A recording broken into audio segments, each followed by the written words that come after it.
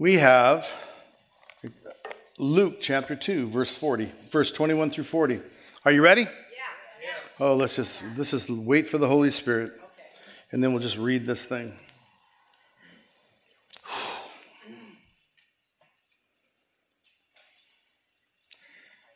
Verse 21, and when 8 days had passed before his circumcision, his name was then called Jesus, the name given by the angel before he was conceived in the womb. And when the days for their purification according to the law of Moses was completed, they brought him up to Jerusalem to present him to the Lord. As it is written in the law of the Lord, every firstborn male that opens the womb shall be called holy to the Lord, and to offer sacrifice according to what was said in the law of the Lord, a pair of turtle doves or 2 young pigeons. That's for each firstborn male. And there was a man in Jerusalem whose name was Simeon. And this man was righteous and devout, looking for the consolation of Israel, and the Holy Spirit was upon him. And it had been revealed to him by the Holy Spirit that he would not see death before he had seen the Lord's Christ. And he came in the Spirit into the temple, and when the parents brought in the child Jesus to carry out for him the custom of the law, then he took him into his arms and blessed God and said, "Now, Lord, you are releasing your bondservant to depart in peace according to your word." He's saying, now I can die because I have seen your promise come true in Jesus. For my eyes have seen your salvation, which you have prepared in the presence of all people, a light of revelation to the Gentiles and the glory of your people Israel. And his father and mother were amazed at these things which were being said about him. And Simeon blessed them and said to Mary, his mother, "Behold, this child is appointed for the fall and rise of many in Israel, and for a sign to be opposed. And a sword will pierce even your own soul, to the end that thoughts from many hearts may be revealed." In other words, a sword will pierce your soul so that many will be able to find him. And there was a prophetess Anna, the daughter of Phanuel, of the tribe of Asher. She was advanced in years and had lived with her husband even 7 years after her marriage. And then as a widow to the age of 84, she never left the temple, serving night and day with fasting and prayers. At that very moment, she came up and began giving thanks to God and continued to speak of him to all of those who were looking for the redemption of Jerusalem. When they had performed everything according to the law of the Lord, they returned to Galilee, to their own city of Nazareth. And the child continued to grow and become strong, increasing in wisdom, and the grace of God was upon him. Last week, this is the script, just a great story.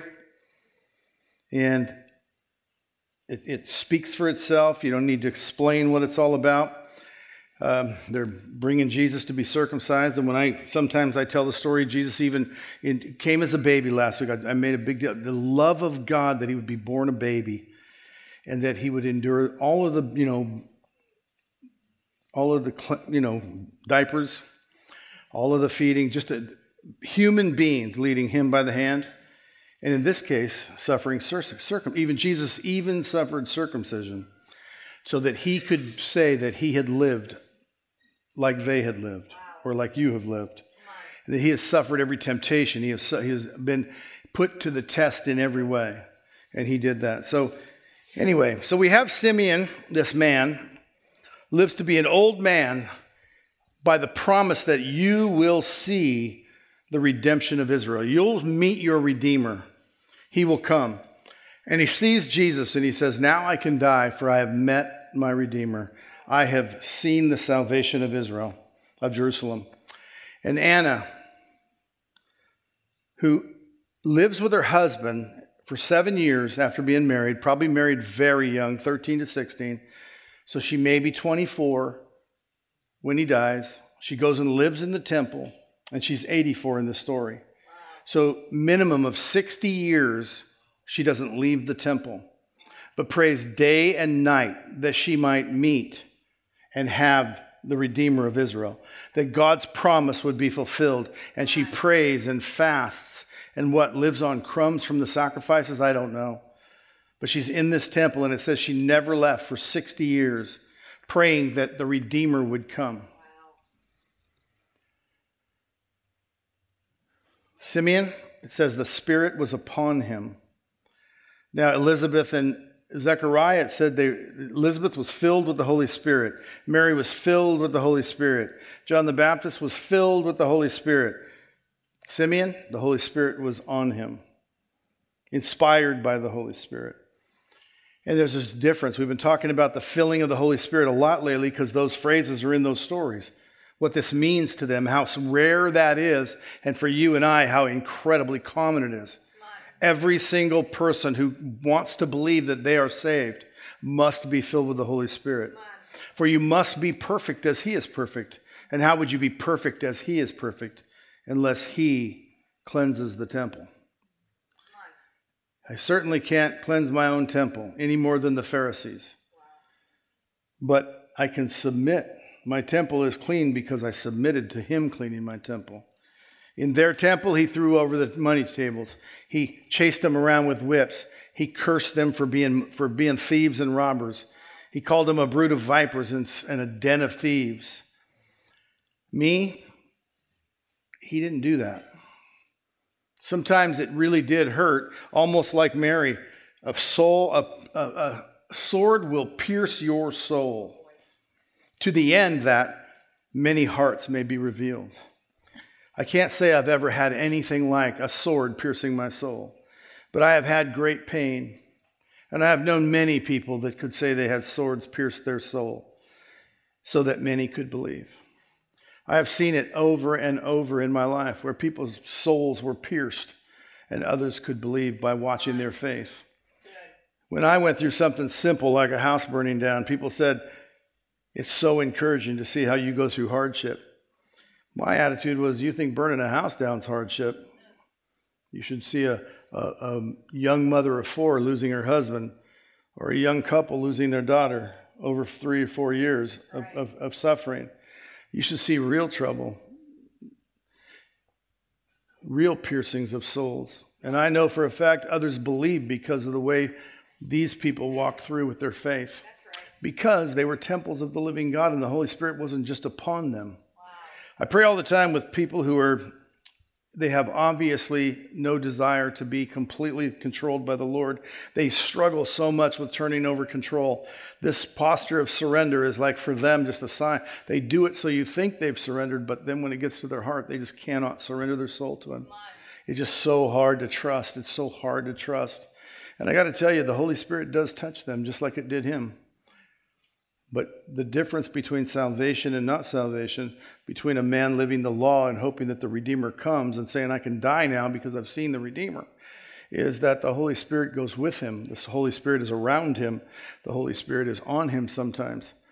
But that difference for you and me is the Holy Spirit comes to make His home in us. Know you not, we're the temple of the living God. He lives in us. He acts in us. Where we go, He goes. What we touch, He touches. What we say is supposed to be what He says. And I guarantee you we're not that perfect at it. So what's the evidence that the Holy Spirit is in you? There's got to be evidence, right? Yep. So one of them is the fruit of our lives. So, the feelings and experience we have. Most of it's an awareness that the Holy Spirit lives inside of you and this miracle of Him speaking through you, that sometimes you touch things, you can feel His power coming through you. And I pray in large circles, I pray in small circles, I pray with people that are totally immoral, I pray with people that don't want to be Christians but are just there in case He can help them through their crisis. And they feel the Holy Spirit. 100% of them feel the Holy Spirit. And I like that. That's good. He didn't reject them. And I always point that out to them. You felt Him and He did not reject you. But are you ready to open your heart? Are you ready to surrender your life? You see, I don't think too many people are teaching that you have to give your life up. I'm owed nothing. I gave my life up and I'm owed nothing by Him. I deserve. The truth is, I know me and I deserve nothing. He owes me nothing. I deserve nothing. I owe Him everything. And He lets me be used by Him. He lets me go for Him, speak for Him. And I have this miraculous thing that happens when I speak. And I see a sword, but it doesn't pierce my soul. What it does is it divides truth from lies. It's the word of God coming out of me. Come on. It's Jesus. He is the Lamb of God. He's the bread that came down from heaven, and he is the word that became flesh and dwelt among us and even suffered circumcision. And when these people encountered him, Anna, so devoted, 60 years of serving the Lord in the temple. Simeon, waiting patiently as an old man. All his life he's waited for this Jesus to come. And when they encounter Jesus, they recognize him. Wow. Come on. Simeon says, I want to die. I'm free to die. I'm happy to die now. My soul is satisfied. I have met him. He only met a baby. Just think if he'd have met the adult Jesus who was healing the blind and raising the dead and preaching the kingdom and teaching the truth and actually embodying the truth and the way and the life. Boy, guess who gets to meet him like that? You and me. That's right. All the other people later in the Bible, they get to meet him as this adult preaching the truth, this presence of God on the face of the earth, this Emmanuel. But these guys met him as a baby and it transformed them. They proclaimed it. They sung songs. They quoted Bible. They were remembered forever by Luke writing this down. That's right. They were honored for what they did. So when Jesus comes upon you, when you come encounter with him, all these people I told you to pray for, and they feel oh, wow, that was awesome. It was like fire when you touched me. It was like, they just describe different things. I don't want to try to, or in any way mock what they're saying. They absolutely have real experiences. But it's touching them. Wow, it's good, Steve. Not coming out of them. Come on. Not filling them. Not cleansing them. And the most wonderful part of that's really good for you. That's really good for all of us. But the truth is, he didn't reject you. So would you come a little further?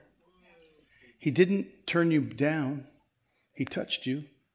The Spirit surrounded you, came upon you. Good. Would you come a little further? You'll surrender with your hands here. I'll surrender here, but don't ask me to do this. It's vulnerable. Okay, well, you did this. Would you do it a little more? Come on. Could you come a little further? Surrender a little more? Give your life into his kingdom. Let him take you over. How did people reveal himself to people? How did Jesus reveal himself to people? Well, with Elizabeth, it was John jumped in her belly. When she came into the house, Mary with Jesus in the belly, she encountered Jesus in Mary's belly. And John, her baby, jumped for joy because his Messiah was near. Mary and Joseph, an angel told them. And then the events of their life, it says they marveled at these things. The shepherds in the fields, angels told them, you will find wrapped in swaddling clothes. And they told them what they would find. Your king. The hope of good news for the whole world. They encountered him because they followed an angel. Wise men followed stars to a star that led them to this. And they were looking for a great king on the face of the earth, and they found out that he was Emmanuel, God with us, the King of kings, the Lord of lords. The crowds found him by the teaching, the signs, the wonders, the miracles, and they recognized him. And still they rejected him. In high percentage rejected him because he didn't look like what they thought he should look like. But many followed him because they don't care what he looks like. They know he is the way, the truth, and the life. The disciples found him. They encountered Jesus when he came out to their fishing boat and said, follow me. Came to the tax table and said, follow me. And they were on the precipice. What are they going to do? Well, they dropped their nets and they followed him.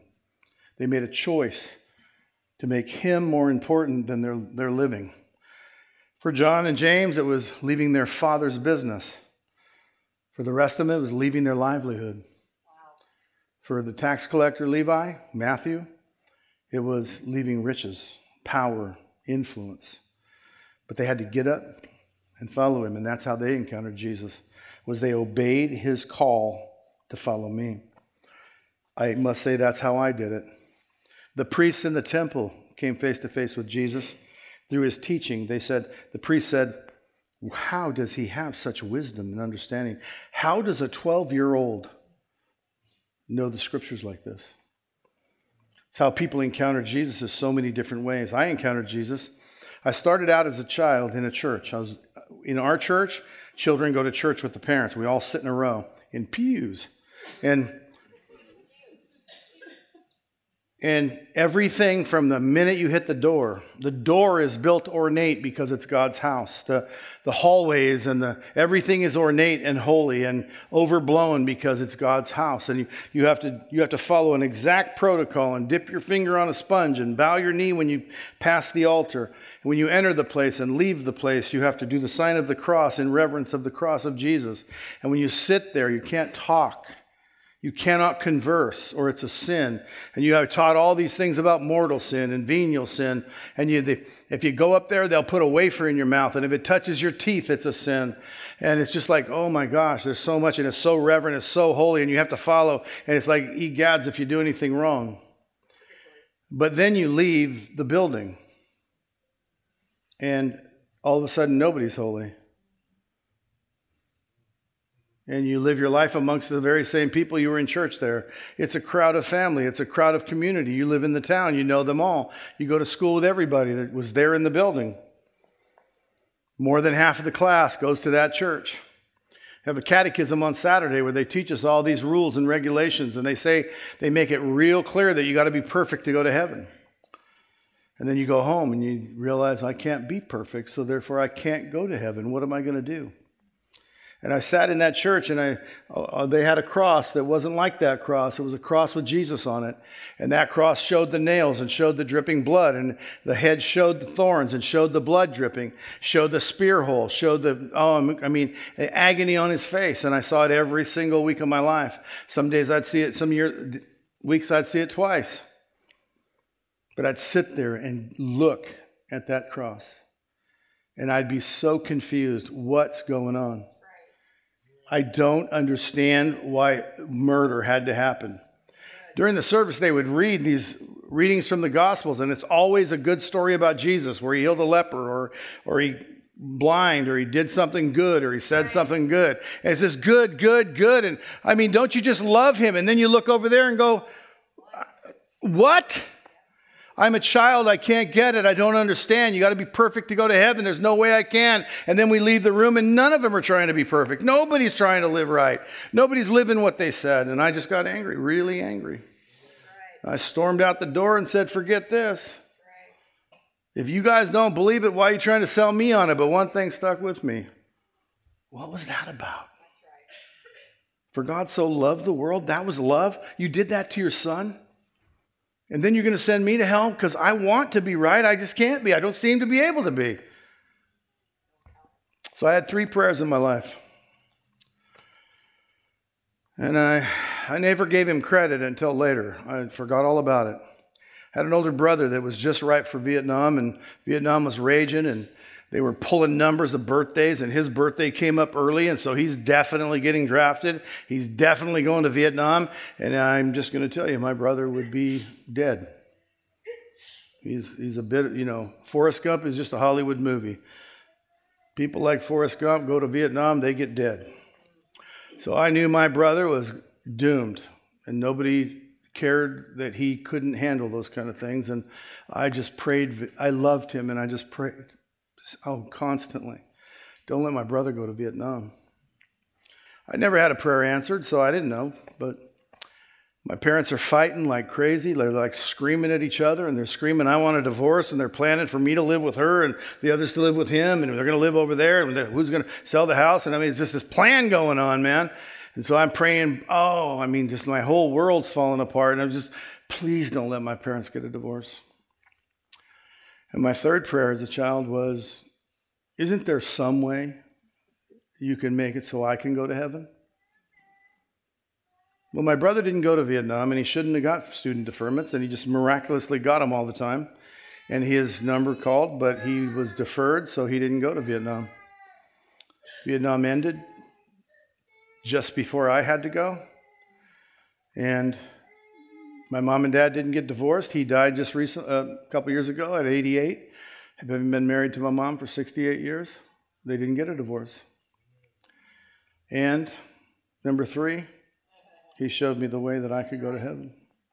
The way that I could go to heaven is to encounter Jesus, not just from a belief standard or from afar, or have the Holy Spirit touch me and say, oh, that feels good, but to surrender my life to Jesus. That's right. My first book I read the night I met him on March 10th, 1975 was Revelation. I've told that many times, but man, when I was done that night, and I'm telling you, the Christians around me were so panicked I'm reading that book. And yet it was like the solidity. That settles it. I'm not having scorpions sting me for 15 months or whatever that was. I'm not getting stung like that. They're serious, and I'm going to stay serious. That's right. And that set me on a course that I was never going to turn back from. And in 46 years, I've never turned back. And I don't follow out of fear. He made a way for me to go to heaven. Amen. My brother didn't go to Vietnam, and my parents never got divorced. Right. And I only had 3 prayers. And I realized you were with me the whole time. Sitting in that pew as a child, he was encountering me. He was saying, I got you. I'm going to show you the way. Just like he said to Mary, a sword is going to pierce your soul. Like he said to Paul, I'm going to show you what you must suffer for my name's sake. He was saying to me, I got you. I'm going to get you through. And I don't know how he did it, because I got so mad and so hateful. I was just such an angry young man. People had just betrayed me, and I was done with people and hating people. And he pulled me out of that and made a way for me to go to heaven. Right. I don't think it was to answer my prayer as a child, even though I'd like to think it was. I think it was his plan from the beginning. And I think that we sometimes forget the cross and how important it is for children and everyone to see what he went through. When you encounter Jesus, how do you know? Could it be angels? Could it be other people? Could it be just like the list I read? Mary, the shepherds, the wise men, the disciples, the crowd, the priests. Everyone's has a chance to encounter Jesus, and what's your response going to be? And the only response that gets to heaven, I'm telling you, is a surrender.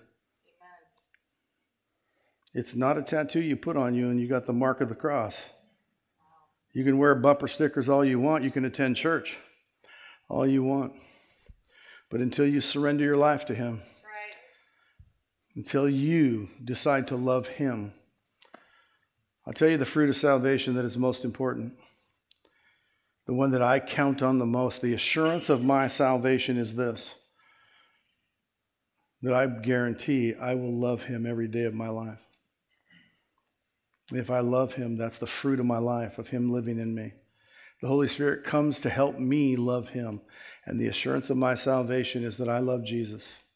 I sat in that chair listening to those stories, and I kept looking at the cross, and I didn't understand love. But then later when I met him, I said, God so loved the world. Oh. And then I read later, for this is how we know he loves us. He sent Jesus to the cross.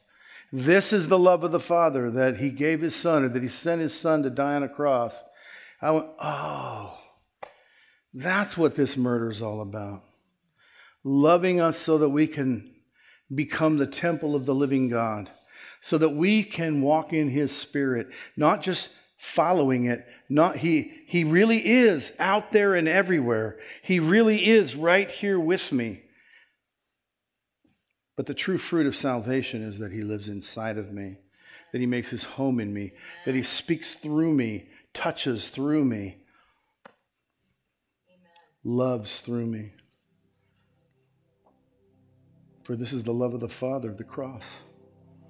And anybody that would follow me, he says, anyone that come after me must first deny themselves, pick up their cross, and follow me. And I just got to be honest with you. I really hope there's not a cross in my future. But whether there is or whether there isn't, I'm going. I'm with him. I don't want it, but I'm with him. And I pray that he'll give me the strength to endure whatever comes. A sword piercing my soul, I don't want it. But I pray with all my heart that I will endure it. Because it's he who endures to the end will be saved.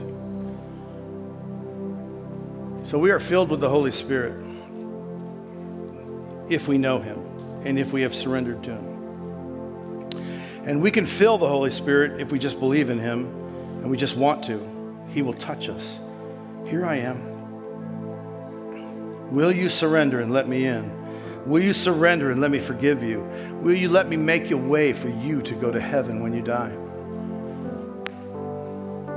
Absolutely. Absolutely, I will. Will you? Will you join me in heaven for the rest of eternity?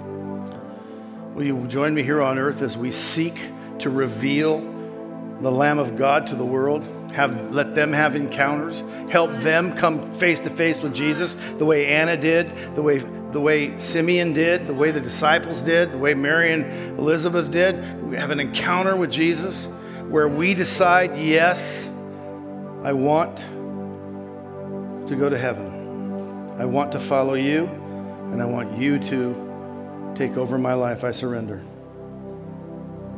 Are you ready to do that? I pray you are. Thanks for watching the Father's House Orville YouTube channel, but don't stop there. We'd love you to subscribe to our channel so that you never miss a live service or a video. Help us spread the message of Jesus by sharing this video with your friends. You can also support the Father's House financially by clicking the Give button. Thanks again for watching today, and we hope to see you again soon.